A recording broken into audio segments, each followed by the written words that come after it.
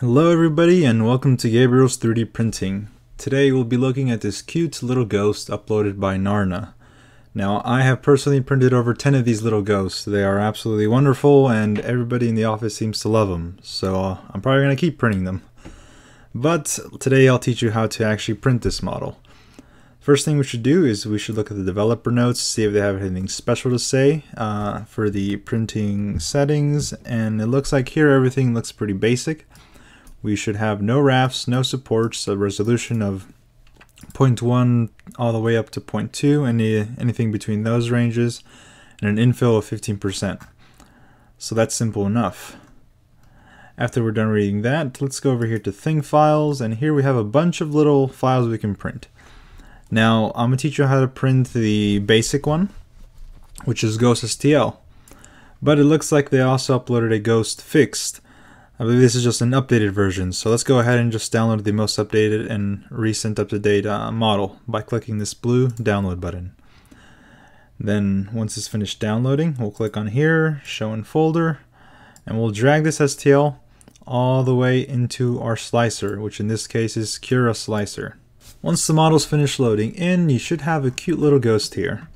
Now, the first things you should do is figure out what height you want this at. Because as it is right now, it's roughly 1 inch high. Now for me that's a little bit too small, and I want it a little bit bigger. I want it to be 2.5 inches in height. So in order to do that, I'm going to click on the model. I'm going to go down here to the second tab, which is Scale. I'm going to make sure Uniform Scaling is checked, and then under this Z dimension, this is how high you want it. Now this unit is in millimeters. So if you want to figure out what that is in inches, just go to Google and search up inches to millimeters. For me, I want 2.5 inches, which should be roughly 63 millimeters. So I'll type in 63 there and then press enter. And that's going to scale up my model, which is exactly what I want. Next, I'm going to go over here to Profile and click on this tab to select a layer height. The developer recommends 0.1 to 0.2. So for me, I like quick and easy prints. I'm going to do 0.2. If you want to do 0.1, that's going to give you a much finer print and a much more crisp and clean print. So do whatever you like there. Now if this pops up here, click on Discard Changes because we don't want to use the same settings that you used for your previous print. We're going to use brand new settings for this one. Next, we're going to go over here to this Infill tab, click on there. Infill Density, we're going to set that to 15%. This is basically how much material is on the inside of the model. So we're going to set that to 15. Click again to close it up. For supports, we're going to make sure that this is unchecked. We do not need supports on this model, so make sure that is not selected.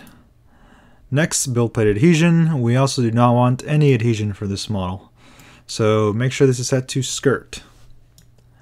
And once you're done with that, we are good to go. All you have to do now is press this blue slice button and give it a few seconds to slice up. And once it is done slicing, you should be given a time estimate of 4 hours and 2 minutes.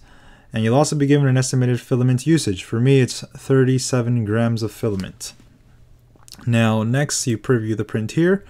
Always take a look just to make sure there's nothing weird or funky going on. And everything looks pretty good to me. So, lastly, you're going to save the file and send it over to your printer for printing.